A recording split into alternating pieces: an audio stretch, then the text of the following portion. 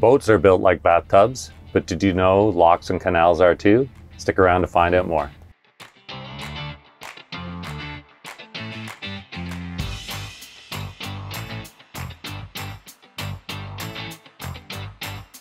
Hi, I'm Sean from Lens Cove Lessons in Boating, and today we're actually doing something a little different. We often help you know how to buy and look for things about buying boats, but today we're actually going boating. So one of the unique things we have in our area is a canal system. We're on a large lake in eastern Ontario, and it's part of a canal that was built in 1832. It was actually built when Canada wasn't even a country yet. In a lot of areas around the world, there are canals that join lakes and rivers. There are lots in northern US, there's tons in Europe, and there's probably all kinds that I've never heard about. So we're going to go through a lock today and show you what it's all about, because people really get nervous when they go through a lock. It's essentially docking in an enclosed space with a lot of people watching. So stay tuned. On today's video, we're going to show you how you enter a lock, any locking etiquette that you may want, and how you safely feel like you transverse through. Stick around to the end of this video when I give you a very brief, maybe boring, history lesson of why the Rideau Canal was constructed and how it happened. If you like today's video, make sure you throttle that like button, subscribe to get on board for more of these type of videos. So what you're looking at right now is what's called the blue line. On the Rideau Canal, that's where you would dock temporarily while you waited to enter the lock. When the lock staff sees you tied to that blue line, they know that you're waiting to enter the lock. This is what's called a slack water lock system, and how it works is that the body of water that is above the lower body of water will fill the lock just like a bathtub fills, and that will raise the boats to the level of the upper lake or canal and allow you to open the gates on the far side and drive through. And then when we go down, the reverse happens. You enter from the lock side on the upper side of the lake, they close the doors, lower the water out into the lower body of water, and once it's the same level as that body, the doors pressure releases and you can open them and exit the lock. So let's talk about locking etiquette. What you want to make sure is that you go into the lock completely prepared. The best advice I can give you is to keep your options open. And what that means is that you want to have lines and fenders set on both sides. You may prefer to pull along the lock wall on the right or starboard side. And oftentimes the lockmaster will need you to pull along the left or port side, or they may even ask you to come up the middle and tie onto another boat that's in the lock, or they might ask you to tie along the wall and then accept another boat that ties alongside you. So having your fenders and lines out and ready on both sides will allow you to quickly and efficiently prep yourself for getting into the lock.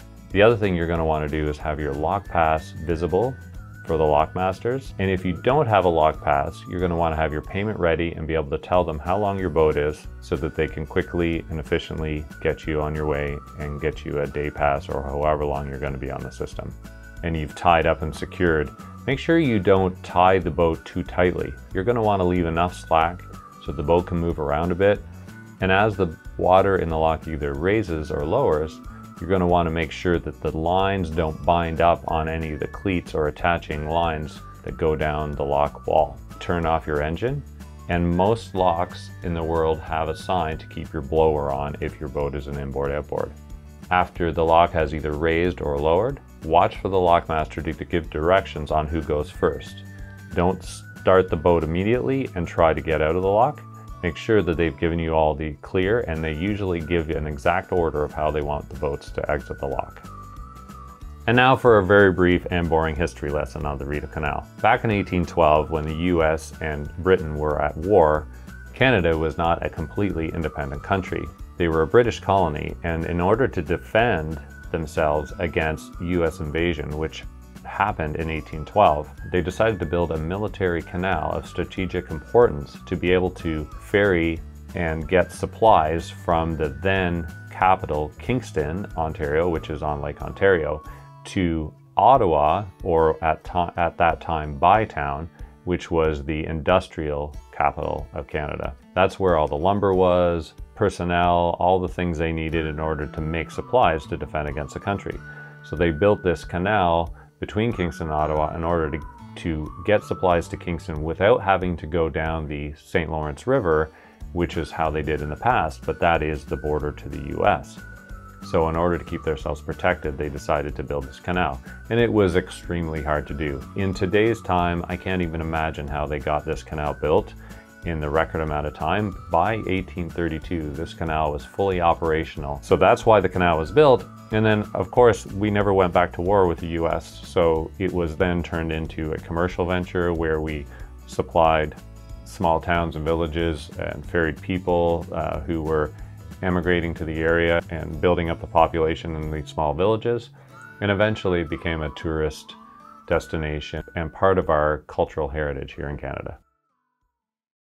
I hope you enjoyed the trip through the Rideau Canal today and the lock at Narrows Lock. You may never have the opportunity to go through a lock like this, but if you do, take it, because it's really interesting to see how the engineering works, particularly in an old system like this. If you are nervous about docking and maneuvering your boat, check out this video here on some boat docking tips. Many people are intimidated by driving a boat through a lock, but if you just take your time, listen to what the lockmaster says, it'll go completely smoothly. Thanks for joining us on today's Let's Go Lessons in Boating.